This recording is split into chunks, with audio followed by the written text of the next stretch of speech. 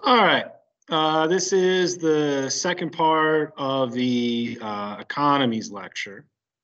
So we're talking about market economy. Okay.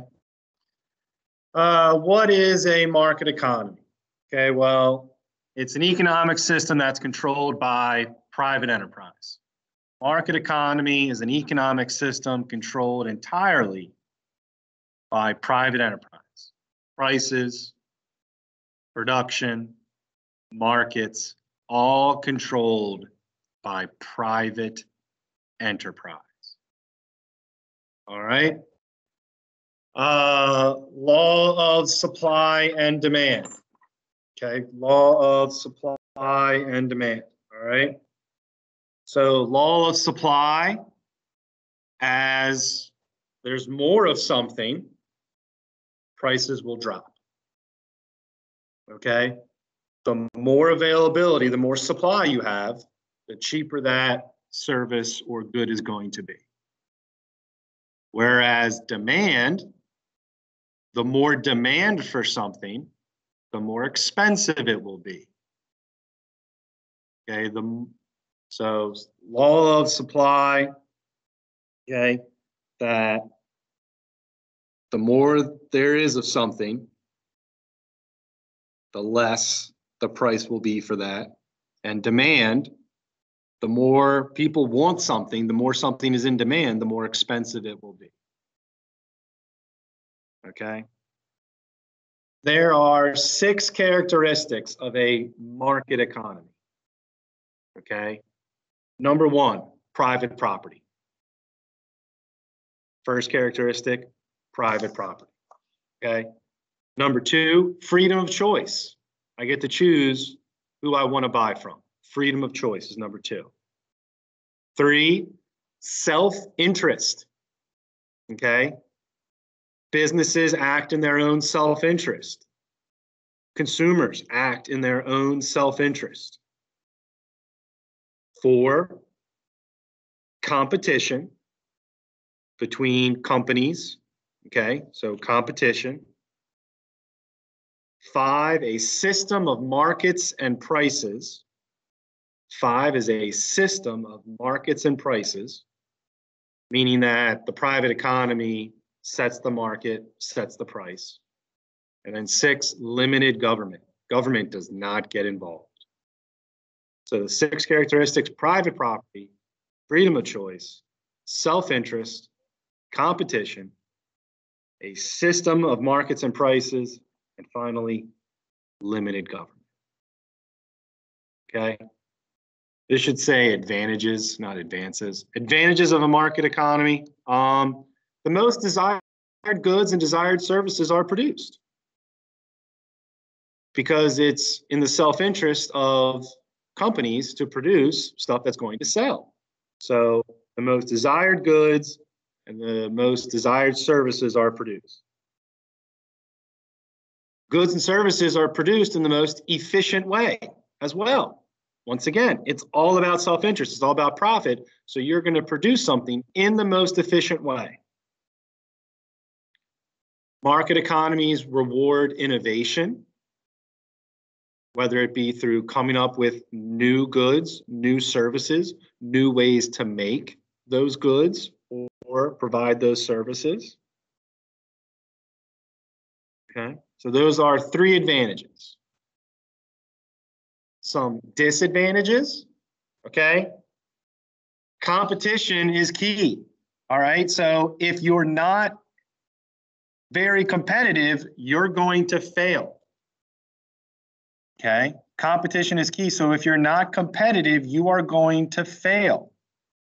That could potentially lead people without jobs, without a safety net. Okay.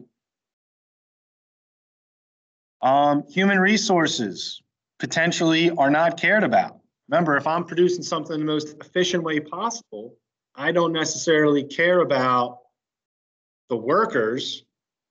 Okay, I just need to make sure that they're producing as efficient as possible. So I don't necessarily care about human resources.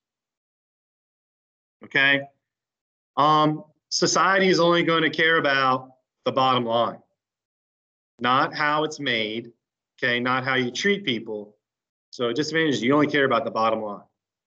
Okay, you're so worried about competition, okay, that you don't care about human resources and you really don't care about anything but the bottom line. Okay. Market economies, okay, for the most part, we're all very mixed economies in that we're going to have aspects of market and command economies. Some historians will say like the most market of all economies right now is Hong Kong, okay, although that is changing. Okay, what economic ideology does a market economy promote? Capitalism. It's all about capitalism. All right.